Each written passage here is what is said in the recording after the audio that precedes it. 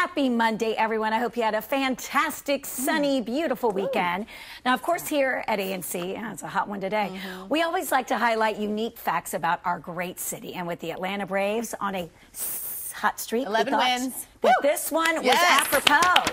Now, what you might not know is on this date in 1974, Braves great and baseball icon Hammerin Hank became the first active professional athlete to address the U.S. House of Representatives. During his speech, he discussed the similarities between playing on the ball field and serving on Capitol Hill, saying that every spring training, a young player was trying to take his job. Well, that is true. Now, what's more, he stated as a congressman, no matter how many bills you pass, no matter how many committee assignments that you hold, come the end of those 2 years, you still have to prove to your constituents that you can deliver in the next Congress. Look at him, so handsome. And speaking of delivering, Hank returned to Atlanta the following day where he would score a 2 for 3 with a double and a home run, leading the Braves to a 6-1 victory over those St. Louis Cardinals. Yes, and that is your day in Georgia history. Ooh, fun fact. Yeah. Thank you, Hank Aaron. God rest his soul.